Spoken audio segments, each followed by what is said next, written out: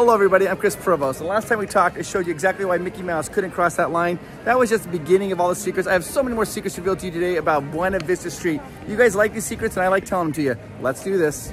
All right, so here's Buena Vista Street. I'm mostly gonna show you secrets today on this side of the buildings over here. I might do a little bit over here, but primarily where we talk about this side of buildings. If you like that, then maybe I'll do another part. We'll come over here and do this side buildings. But I have to tell you a little bit of history.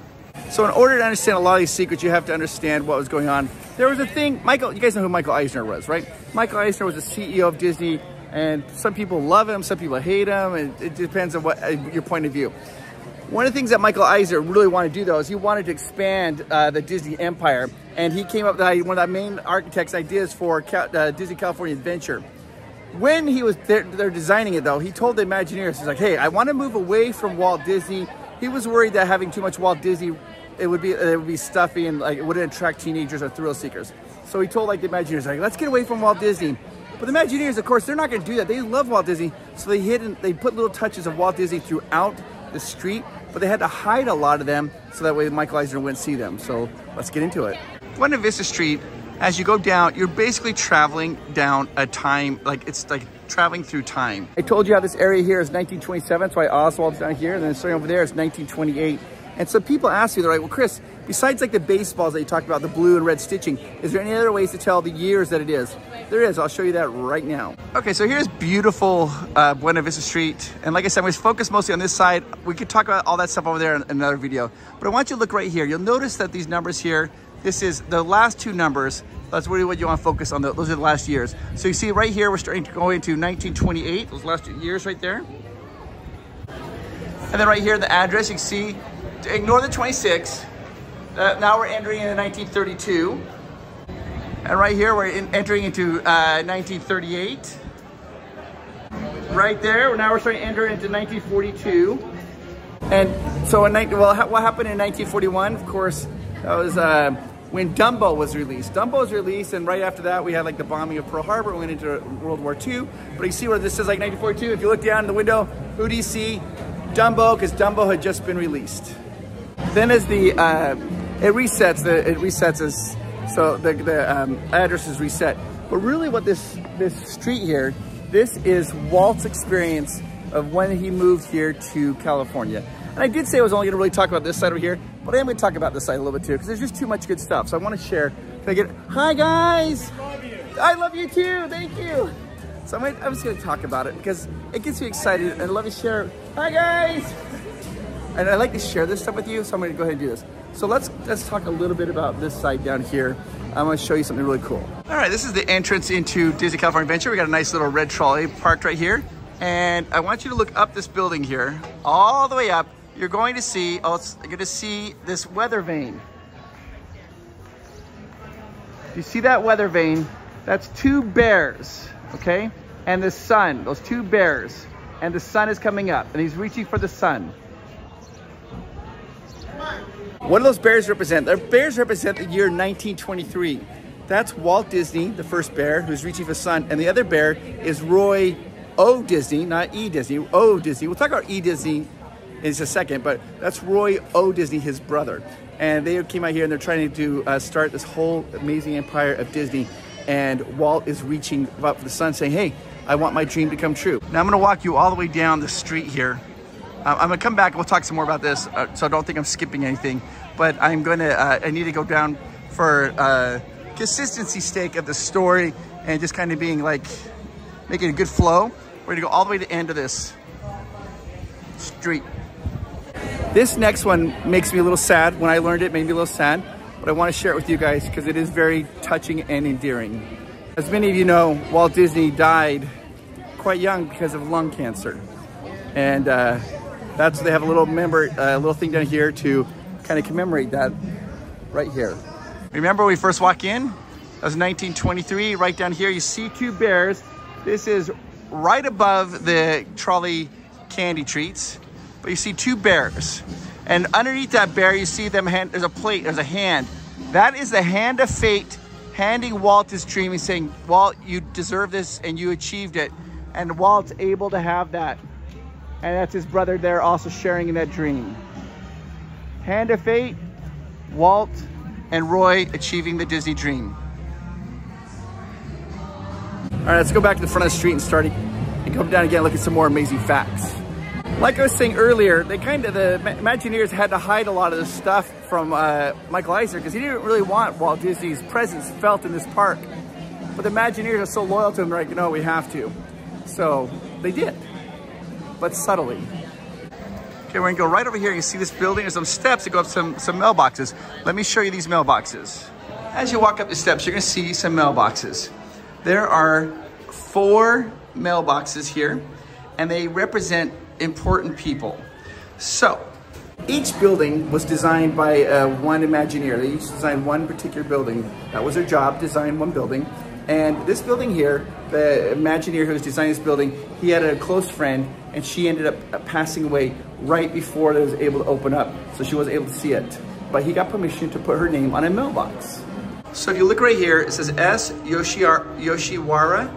That was the friend of the Imagineer, and he was able to put her name right there before, to have her name to be remembered here at Disney California Adventure. Now these 3 here, these are Disney characters. I want you to take a look at it. You might want to pause it for 1 second and see if you guys can tell, if you know who these different characters are. I'll go through them with you in just a moment, give you a second. There's E. Valiant, T. Ogilvy, and P. Body. You ready? Let's try this one here. This is Eddie Valiant, who was in Roger Rabbit's, Who Framed Roger Rabbit. He's the detective, Eddie Valiant. This is the only reference I know of Roger Rabbit here in this park. This is T. Ogilvy. This is the Don Knotts character from the movie The Apple Dumpling Gang. I think that's awesome. And then P. Body, this is the mechanic from the movie The Rocketeer. Disney released a movie, I think it was 91, I think ish around there. If you haven't seen it, it's on Disney Plus. It's a great family fun movie, The Rocketeer. That is the mechanic. Let's go find more secrets. Okay, I'm gonna turn right here. We're gonna go into Louis Felice 5 and Dime. I wanna show you something fun in here.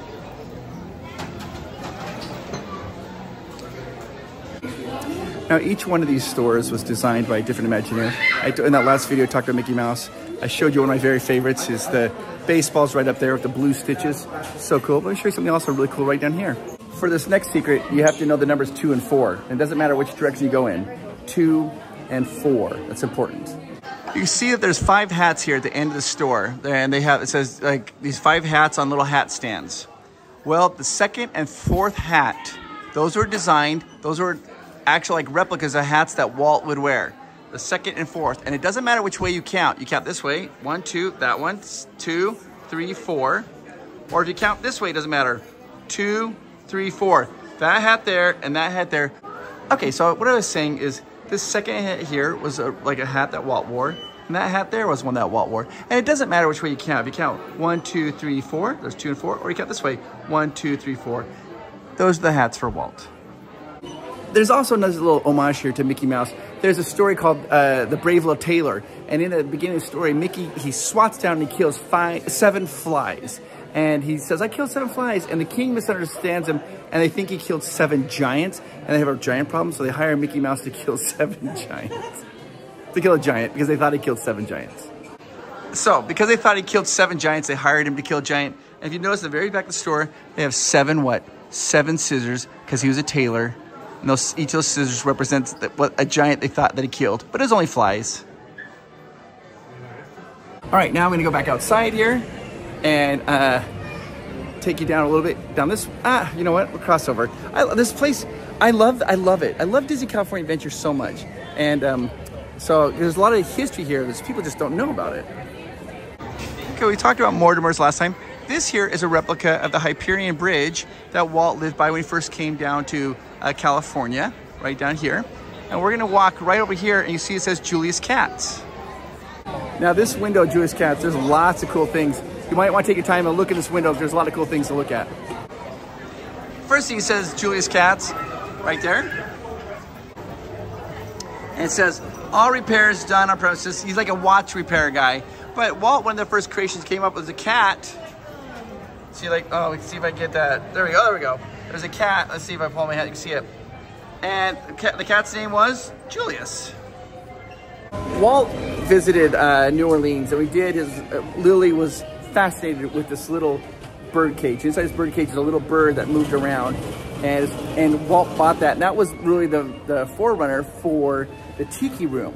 And there's an homage to that bird cage here and the Julie's Kent's window display. You see those two little bird cages towards the back? That's an homage, and they're very important because that's what allowed animatronics. That's an homage to the original bird cage that Walt bought. All right, let's go back across the street here. There's a lot to show here. There's a lot. Let's go in the toy store and then walk through the stores to show you everything. You walk in this toy store and then you walk right out, and this comes into the children's area. You need to look up because there's a lot on the ceiling that you probably haven't realized. First thing you notice, there's stars, there's a moon, and there's a sun. Now, I want you to look very carefully at this. When Disney California first opened up, you know the Pixar Pal Around and Mickey's Fun Wheel? It had this giant sun face on it, a giant sun face. It was a sun wheel. Well, there's a little sun here that has the same face on it. So see that sun? That's the same face that was on the sun wheel right there.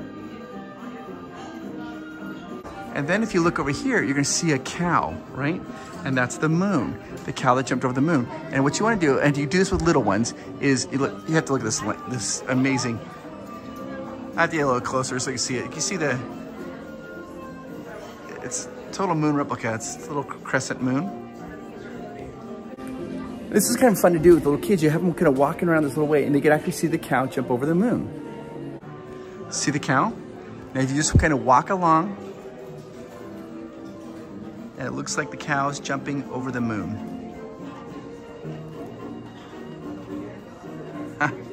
Okay, now I'm gonna go to the next shop, which is like the men's department. Some really cool things here I want you to look at. Aesthetically, just gorgeous. Look at the walls. That is rose marble, real rose marble. And one way you could tell if marble is real is you put your hand on it and it's gonna feel cold to the touch. Doesn't matter what time of year it is, it's gonna feel cold to touch. It feels very cold right now. It's a little bit chilly today, so it's even colder than normal. But yeah, real marble is gonna feel cold to touch. So you come along and just put your hand on it. Real rose marble. Don't put your hand in the mirrors, keep those clean, but that's fun. And then you have to look down at the floor. The floor is intricate and amazing.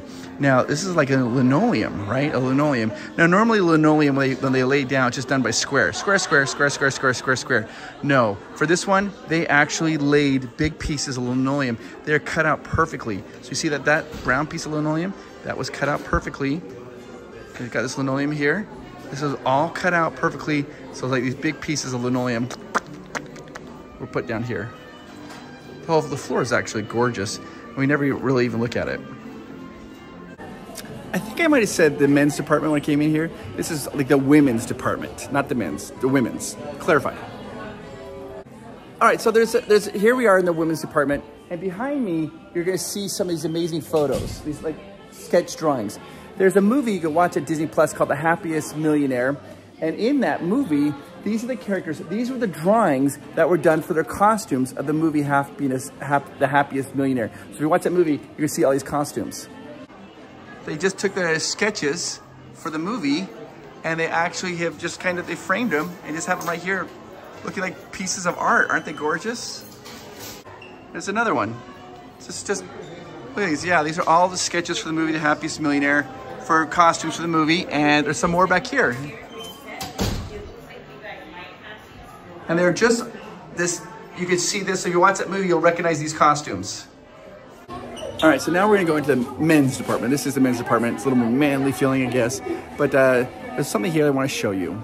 Now remember how they had to kind of keep Walt, they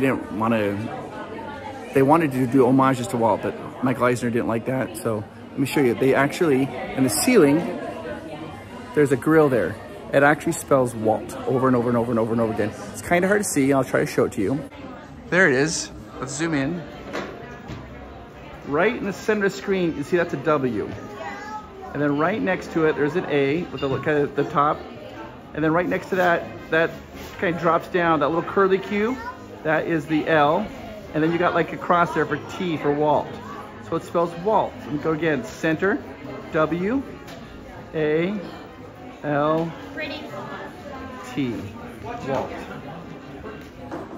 All right, I'm gonna exit. Now there's even more secrets here, guys, but I feel like we have to leave something to be desired later on, right? So let's walk out here, and now I'm gonna walk you next to the next store. This one, when I found this one out, love it. Okay, it's called Elias & Co. right there.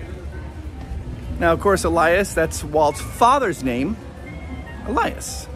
Okay, we're gonna walk into Elias & Co. Now, this whole building is designed to be a jewelry box. You know, like a jewelry box, you open it up and there's a diamond ring right in the center?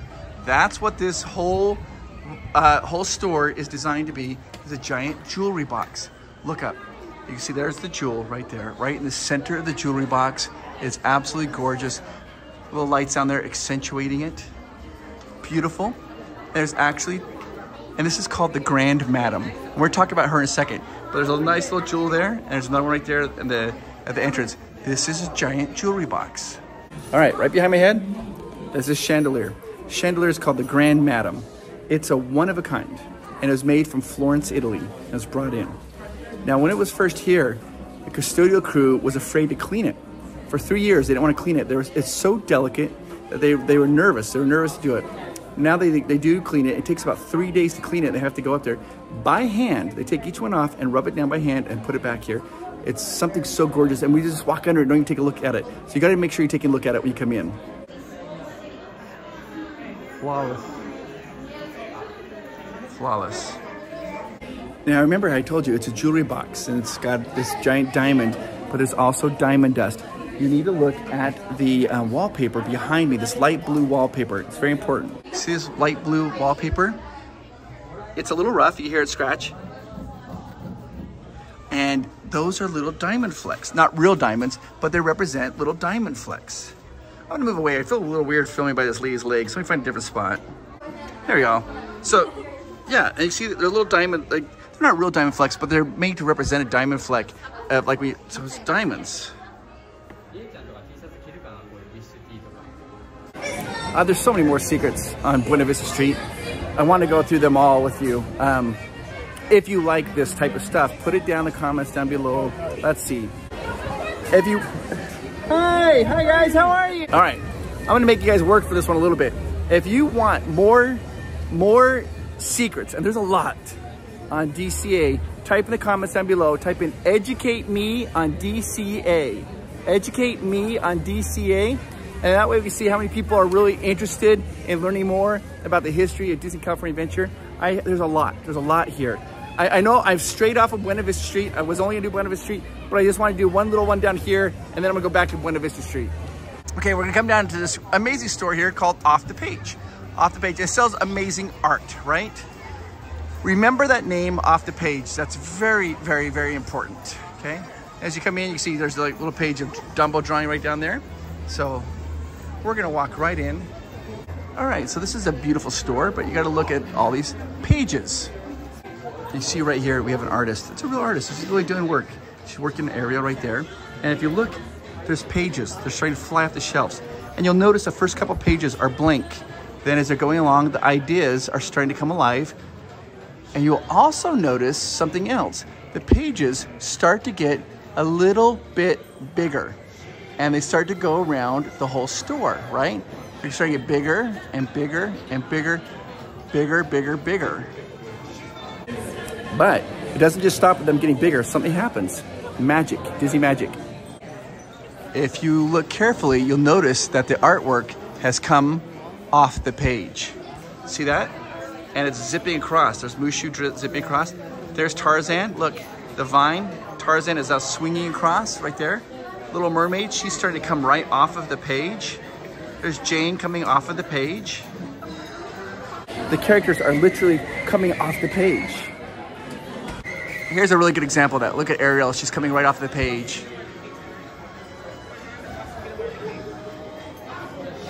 My gosh. Oh, guys, Megara.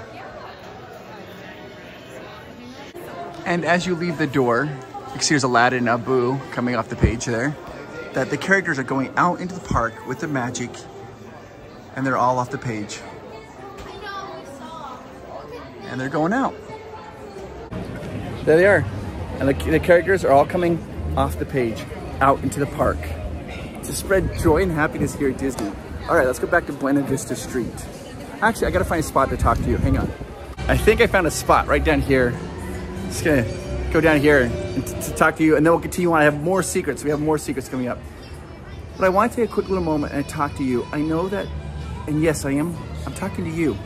And if you think I'm not, get that thought on your mind. I want you to know that you are amazing. You are awesome, and you are special. You make the world a better place. Did you know that? And you might think, well, how do I make the world a better place? By being here. And I know that some of you might be suffering from a little bit of depression or sadness. And if you are, I want you to know it gets better. Hang in there and just know that it's gonna get better, I promise you. You are unique, you are special, and you're amazing. And you make the world a better place. And I am talking to you. Okay, all right, let's continue on with the secrets here at Buena Vista Street. I feel like Disneyland gets a lot of love because everyone loves Disneyland, which you should, because Disneyland's amazing. But Disney California Adventure has all the heart and soul to it that a lot of people don't know. All right, you know what? I'm gonna do one more secret off of Buena Vista Street. All right, I'm gonna just take you right over here to Grizzly Peak. We'll do one secret over here, then I'm gonna come back and show you Walt, the secret on Walt's statue. Ah, balloons. How fun. Oh, oh. Yeah, I bopped on the forehead. That was my own fault because I got very close to balloons, but that's kind of, I like to think of it, that's for good luck. All right, let's go right down here. Remember at the very beginning I talked about Walt Disney and Roy O. Disney? I said not Roy E. Disney. Well, now we're gonna talk about Roy Edward Disney. This is Walt's nephew.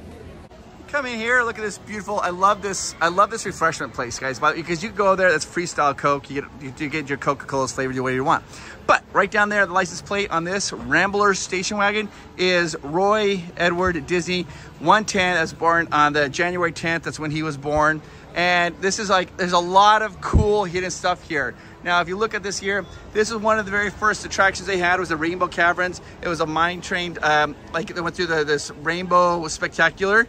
But that's where Big Thunder Mountain Railroad is now, but it's gone. And they also had like the Brownstone. That's a Humphrey Bear, the Humphrey Bears, you know, Humphreys, are in Brownstone National Park. Oh, just found a pizza truck. All right, nice. But we want to look over here at this map. Now, one thing you need to know about Roy Edward Disney is that he was a big proponent of nature and outdoors. And one of the things that he pushed for a lot of films about nature and going outdoors because he felt that was important. This little map of Grizzly Peak. If you look here, what do you see? Red's Ridge. That's in honor of Roy. And then right down here, Red's Top Road. That's awesome. I love that. All right, let's go back to Buena Vista Street and take a look at the statue of Walt Disney. There's a little mistake on it, but I don't think it's a mistake. I think it was done on purpose because it was done with love, and I think it's the way we want to think of him. You understand when we see the statue. Okay, I'm gonna walk by the balloons, but not too close because I don't want to get bopped in the head. All right, so here's this amazing, it's called the Storyteller's statue. You see Walt here. Now there's kind of two things. Walt's a little bit older than he would have been. When he came out here, he would have been a little bit younger. And there's also one other thing you'll notice, he has on a wedding ring. Now when he first came out here, because this is supposed to depict when he first came out here to California, his little travel case and all that, Mickey Mouse, Walt would not have been married. But I think we like to think of Walt as Walt and Lily. They were so magical together. I think that's why we have that, because we want him to think about the time that he did. He came out here and met his soulmate. Are you guys enjoying this series? There's so many history secrets here. There's stories that this place has to tell. If you want to do more, if you want to learn more, put it down in the comments down below. Educate me about DCA. And if I get enough, if I get over 100 comments to say that, then I will do another part about this. Because we really didn't even go on this side of the street. There's a whole bunch of, So, even though Michael Eisner didn't really want Walt to be here all the time, he's here all the time. And this side of the street, I haven't even really touched on that, just a little tiny bit. There's a lot. There's a lot. Walt is interwoven throughout all of Disney California Adventure. And when you start to look around and see it, I mean, like, he's everywhere. His spirit is. And I'm glad that they did that. Thank you so much for watching. Hit the like and subscribe because I'm going to do more videos like this if I get enough interaction down in the comment section down below. All right, guys, I'll talk to you later. Bye-bye. Oh, I forgot to mention something. We're doing something really crazy here at PROVOST Park Pass. We asked a lot about Walt Disney World, and I am going down starting on May 12th.